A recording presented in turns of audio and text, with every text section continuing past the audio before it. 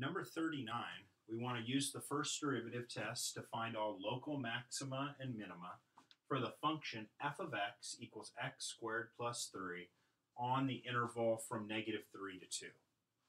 All right, so we're going to use the first derivative test, and the first derivative test is wanting me to do the same thing that I was doing when I was trying to find where is a function increasing and where is it decreasing.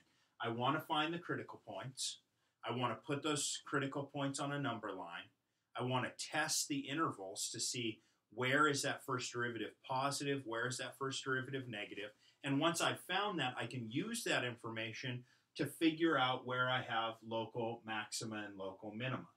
Okay, so let's go through it one step at a time. The very first thing I want to do for a problem like this is I just want to take the derivative. Okay, so let's take the derivative of the function. This function is an easy one to take the derivative of. I take f prime of x, and in this case it's just 2x. Okay, so easy derivative.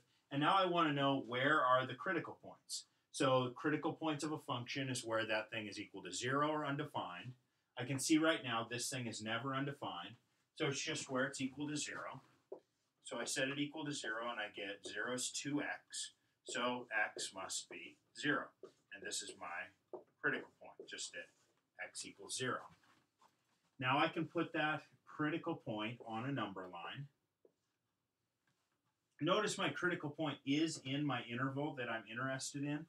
I don't necessarily need these arrows here, because I'm just interested in this thing between -3 all the way up to 2.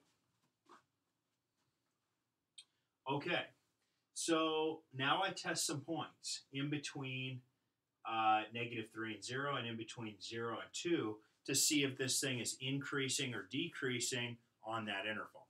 So I want to test these points. Remember, this is a first derivative, and I want to test something between -3 and 0. Well, how about -1? So I take -1 and I plug it into the first derivative. If you plug it into the original function, that doesn't mean anything to us. You have to plug it into the first derivative. So I want to plug in -1 into the first derivative, and I would just get 2 times -1, which of course is -2. And what I really care about is that it is negative. So I put negatives up here to remind me of that. And now I'm going to plug in something from over here. How about 1?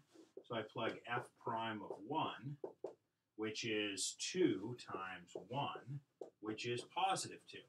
So everything over here in that interval is positive. Now, remember, positive means going up. Negative means going down. So negative, I'm just going to draw in some arrows, means going down. So I'm going to put a downward arrow from left to right.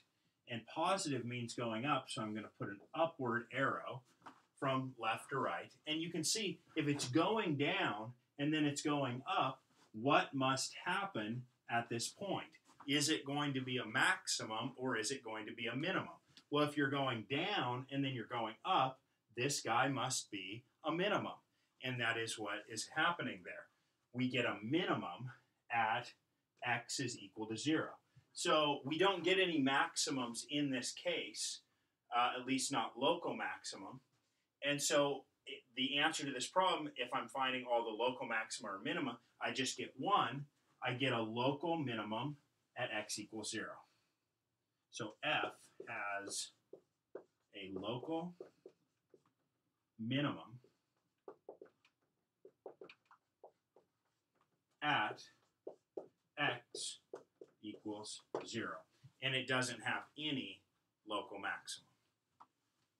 And that's my answer.